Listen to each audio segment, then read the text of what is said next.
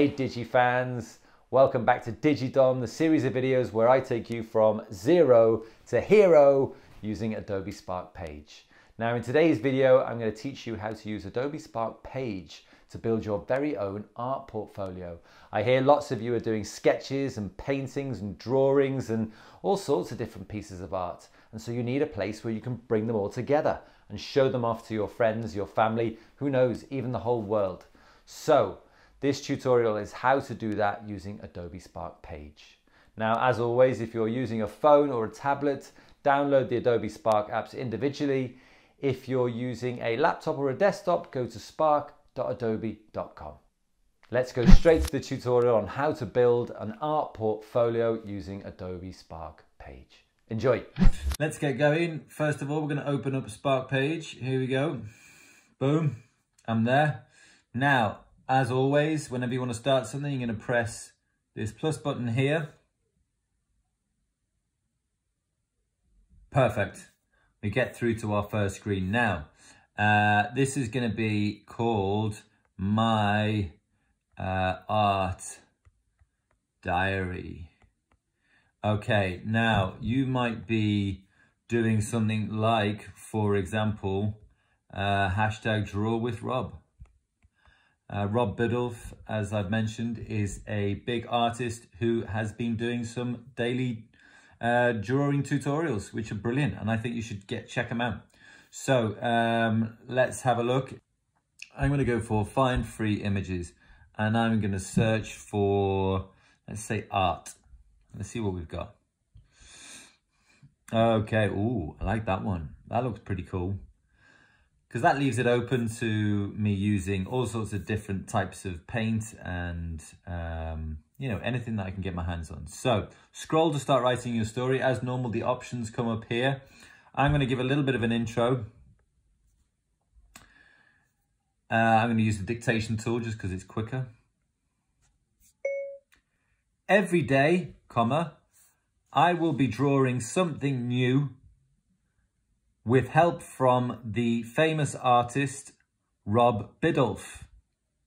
Full stop. Every day, he gives us a new tutorial of something cool which we need to draw. Full stop. I'm finding it a little bit challenging, but really exciting. Full stop.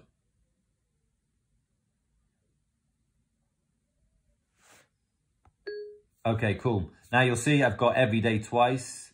So I'm going to go in here. I'm going to say, instead of that, I'm going to put welcome to my art diary, full stop.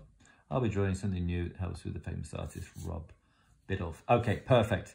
Now, if I want to add something else in here, I'm going to go to split layout. And what I'm going to do is every day I'm going to have my artwork on one side, and then I'm going to have a little description on the other side. So add your image. Now, I'm going to go back here because I don't want to find free images. I actually want one that's on my iPad. Okay, so go to all photos here. Now, this is the first one that I did. Pretty cool, huh? I like it too. Now, one of the things I can do to make sure I've got everything in the picture, I can change the focal point. Okay, so if I drag the focal point over that side, oh, I've gone the other way, gone the opposite way. So actually I need to do the focal point over this side. Oh, too far. Right, let's bring it back towards there. I just want to make sure that I'm getting all of the kind of detail in the side there. That's not bad. I don't mind that. Okay. Now on here, I'm going to put, my first one is going to be day 1. Okay, I'm going to make that into a header. I'm going to center it, and then I'm going to add some text down here. Okay, text.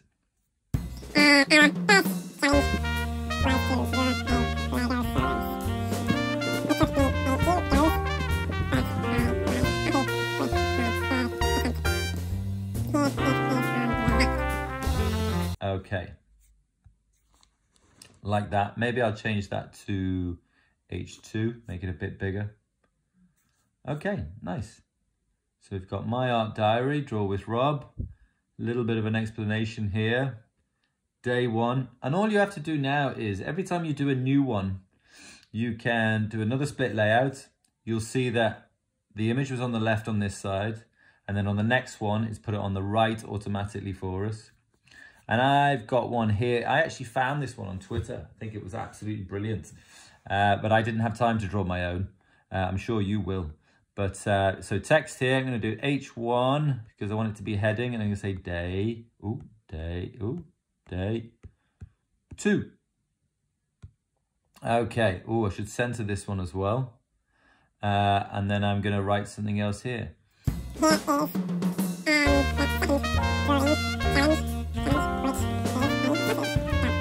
Okay, and actually what I'm going to do on here, I'm just going to credit the person who made this one, and they are called, you can find them on Twitter, and they're called div0 underscore.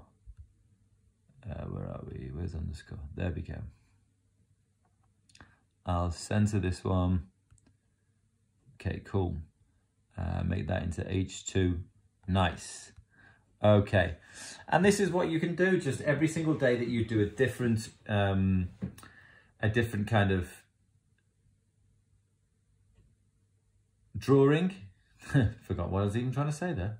Every time you do a different drawing, you just put in a different one. So you can have day 1, day 2, you can have day 3, and you just keep on going and going and going and going. And I think that's really nice. Very, very simple. You could also put in a photo grid of all your attempts that you'd made. That would be very easy to do.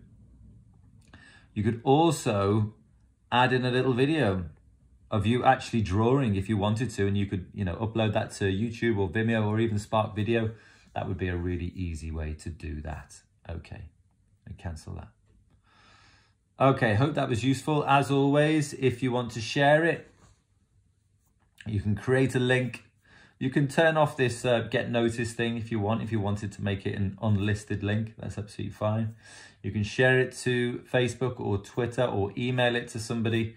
And by creating an unlisted link, it just means that you can send it out to all your friends and your family, and you know that it's not going to be viewed anywhere else. It's been copied to my clipboard.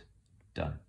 If I ever want to find that link again, I can go back to my art diary, press the 3 buttons, press share, and I can just copy the link. I hope that was useful, Digi fans. As always, I really want to see your work, so please do share it with me using the hashtag DigiDom, or find me on the socials, Dom_Traynor. As always, if you want to get these videos as soon as they come out, subscribe. That's the only way to do it. And I will see you probably in the next video. Take it easy.